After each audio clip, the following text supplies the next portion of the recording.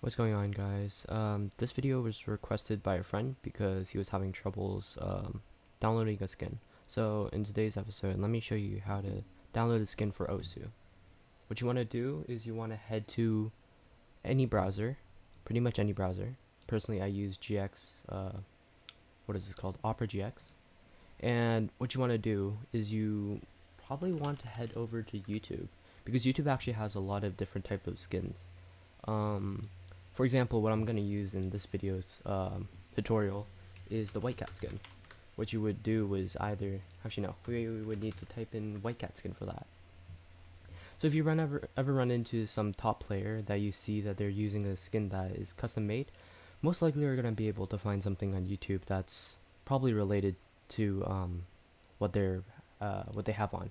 Might not be exact because they might have changed it a little, but that might be YouTube might be pretty useful in finding. Or you could go into Osuck, which is a really big skin website, I'm pretty sure. There's a lot of different types of skins you can get from here, but today we're going to be focusing on the white cat skin. As you know, this is his video showcasing his skin release, where he's showing off all the skins that he has from the 1.0. Obviously, he has come out with the 2.0, but I'm just going to be using the 1.0 as the tutorial. As you can see here, many of the videos, obviously, since they're showcased in a download page, there would be a download link, so here it is. What you want to do is you want to click on it.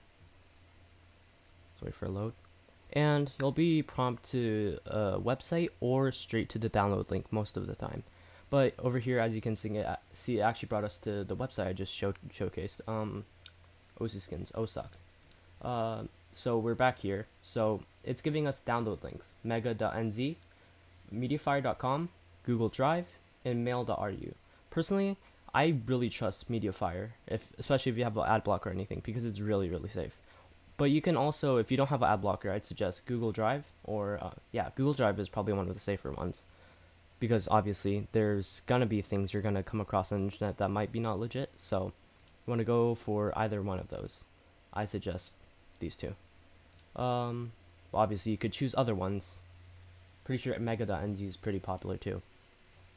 So what you want to do from here on out is you want to download a skin. I already have this, so I'm just gonna do something else. Let's say the DT skin, right? It'll be bringing us to the Mediafire page. Same goes for the Google Drive. Oh, that's okay. Never mind. I'm logged into a wrong account. I'll just continue using Mediafire. All right.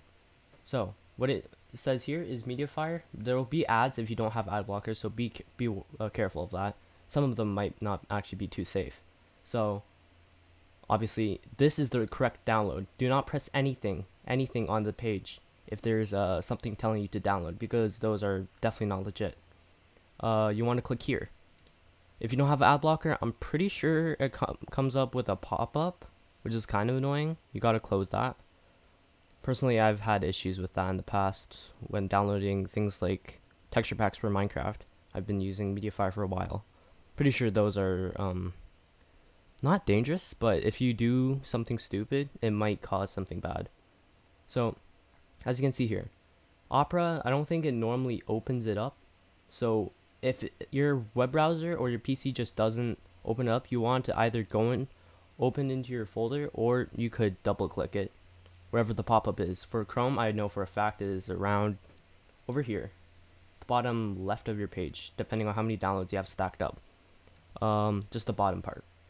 You would double click the file that just downloaded. But personally, I brought it to my downloads folder, so I just want to click this, double click, and it should end up the file disappeared, so it means it's opening up Osu. So we'll see. Not sure if my screen will be sharing Osu, but I can see right now. Hold on, let me just turn off this. As you can see, Osu is launched, and the skin is on. That's pretty much the video. Hold on, let me just give this one more try. Gotta wait for it to load in, if it's not loading. I'll be flipping this if it's